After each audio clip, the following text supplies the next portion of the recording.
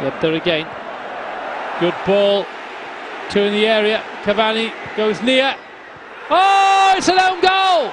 Cavani causing chaos, and that really should seal it for Napoli. Great ball in from the right-hand side. Hit low and hard. The defenders were back there, and I think Cavani will perhaps claim the goal. Campagnaro maybe also. But I think it was a Jello Rossi defender with the last touch. Looks like Burdisso who's got the last touch there. Campagnaro just plays a smart ball in. Looks like it comes off the heel of Burdisso. Napoli 2, Roma 0. And a game that was close for 60-70 minutes. As soon as Hamza got that goal, Napoli really have looked the better side. And